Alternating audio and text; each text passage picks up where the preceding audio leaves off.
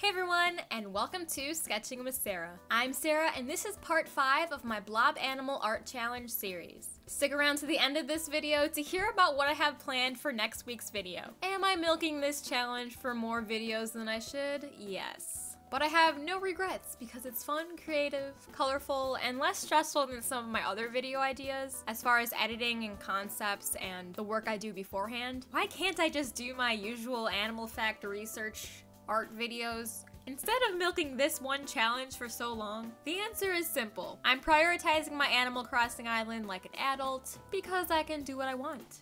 To a fault. So strictly to prove myself that I accomplish things in my life, you best believe I will be making a video dedicated to my Animal Crossing island at some point. I'm obsessed with how my island is looking so far, and I think it's bomb as heck. So I'm not even that guilty or that disappointed in myself as much as everyone around me is. Anyway, with all of that out of the way, as you can see, filming Sarah is already ahead of me, so I think that's my cue to quit chatting and get on to what's relevant on the screen. Since this is part 5, I am using the 5th and final row of my watercolor travel set to fill this page in my sketchbook.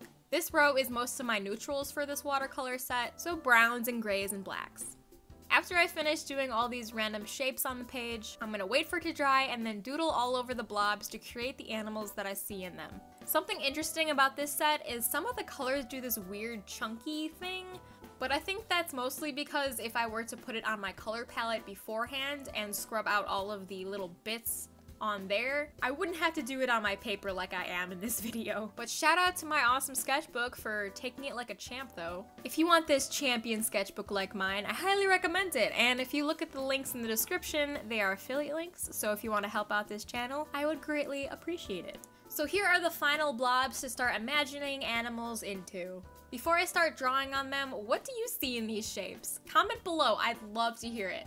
They are such abstract shapes, and it's natural to see different things because, I mean, we're all different people. So take a moment and let me know down below. So for this first blob, since I accidentally smeared the long bit and was forced to make it a bit longer, it's no surprise I saw it as a trunk and turned the rest into a cute elephant face. For this one, I saw that more pointed bit on the right as a beak, so I made this really annoyed duck face. And for this blob, I saw the elongated bit on the end and the curved side as an anteater face. It took me some rotating to see this, but once I did, I really like how he turned out. For this one, I saw that swoop at the top left as a Parasaurolophus head, how they have that scooped head bone kind of on the top of their head and their forehead. If you know what a Parasaurolophus is, you know what I mean. But as I started to try and turn this blob into one, it started to look more like a cow head. So for some reason, I decided to give him spikes. I guess in my head, spikes equals more dinosaur-like. I don't know. In this blob, I saw the tip in the back as a vanishing point for some kind of elongated animal.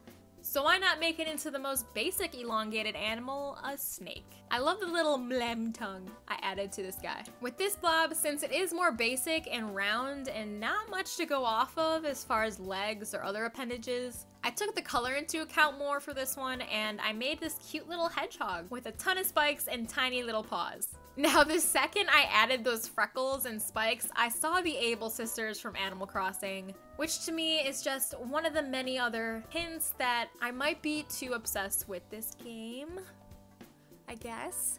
These next two resemble the Animal Crossing-esque villagers like rhinos and deers, and I can't help it. This deer one, I had Fauna in my mind, which is one of my favorite Animal Crossing villagers. If you know who she is, you'll know that she is just so sweet and kind looking. So I drew elements of her from my memory because I wasn't really looking at anything. I just kind of had that feeling of Fauna in my head, and I'm obsessed with her. I tried to add that soft, sweet expression on her face and those cute little spots, so overall it gives the same sweet fawn effect. For this one, I saw that big curve at the top as a belly, so I made a bear resting on his back on some kind of black rock or pillow. Maybe after a heavy meal, or he just has a big belly. You know how bears hibernate. They eat as much as they can and then they sleep for a long time on a black rock or pillow, I guess? This blob next to the sea otter one from part 4 are definitely my favorite blobs I've made. the long bit at the end on the right along with the squared opposite end. I decided to turn into a beaver tail and body respectively. And something I love about beavers is their webbed little feet, rounded snouts, and of course their tails. I felt like there was something missing, and of course those two little buck teeth did the trick.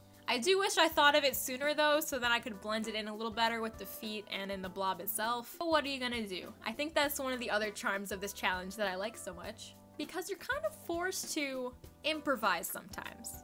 These are pretty permanent mediums, so once you put it down, you can't really take it off.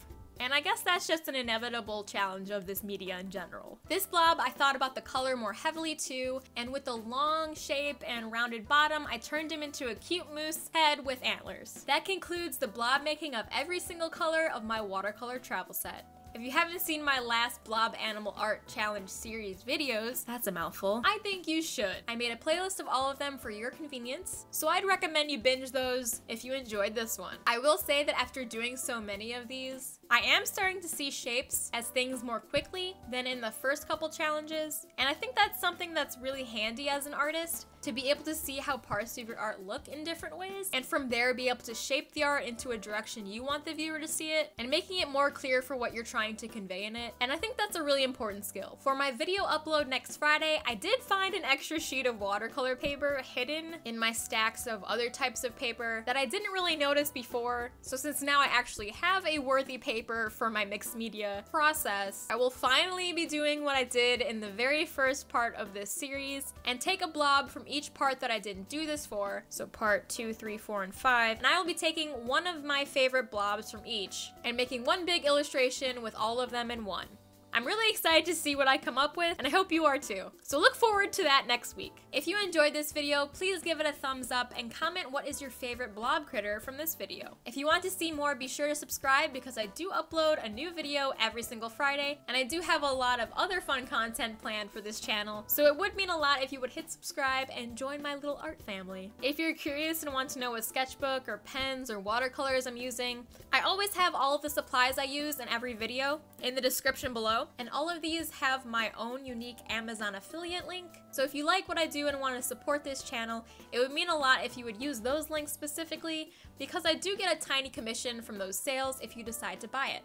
So if you want to be art supplies twins with me, please use those links and I would greatly, greatly appreciate it. My favorite supply down there is definitely my sketchbook, because I've been using this one specifically for a few books now. And I love it because not only is the paper good quality for all kinds of mixed media that I like to do, but you can customize the cover, which I may or may not be doing in another video in the future. Wink. Anyway, as always, thank you guys so much for watching, and I'll see you in the next one.